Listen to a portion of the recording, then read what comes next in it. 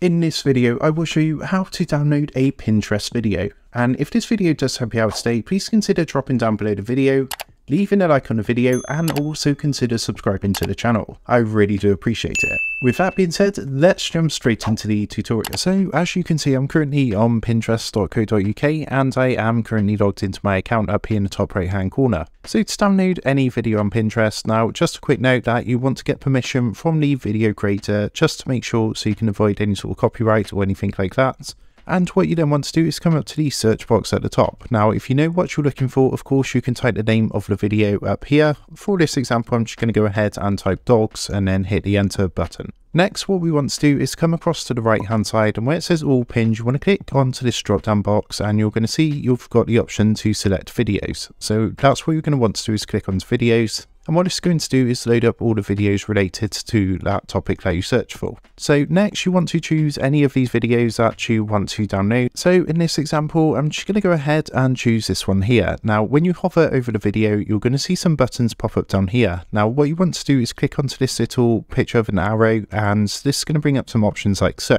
So next, what you're going to want to do is click the copy link button down here, and you'll see it's going to say link copied. So now we got the link, we now need to come across to another website. So what you're going to want to do is open up another tab, and then you just want to come across to a website which is called Pinterest videodownloader.com, which I have here. Once you come across to here, it's very easy to do. All you need to do is simply paste into this box here. So you want to right click and then click onto paste, and you'll see that's going to paste the link that we copied earlier. Next, go ahead and click the red download button down here. You'll see it's going to say please wait, so it's just going to take a minute to go ahead and download this. And then what you can do, you can download the video file, or you can download this as a single image like so. So you've got a button here for an image, or you've got the green button here to download the video file in 1080p.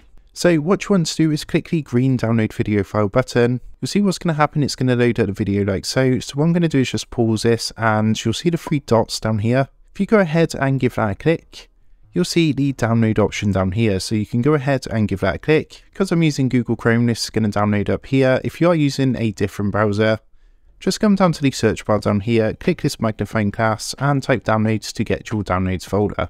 So you'll see this is now downloaded onto the PC. So if I open this using the video player, you'll see we now have this video downloaded on my PC. So again, I just want to stress that to make sure you do seek permission from the video creator, obviously, to see what you can use a video for. So if you was intending to use it for commercial purposes or anything like that, it's always best to seek permission from the video creator before you do anything with the video itself. With that being said, I hope this video did help you out today, and if it did, I'd really appreciate it if you was to drop down and drop a like on the video, and also consider subscribing to the channel. With that being said, I just want to take a moment to thank you for watching this video, and I will see you in the next tutorial.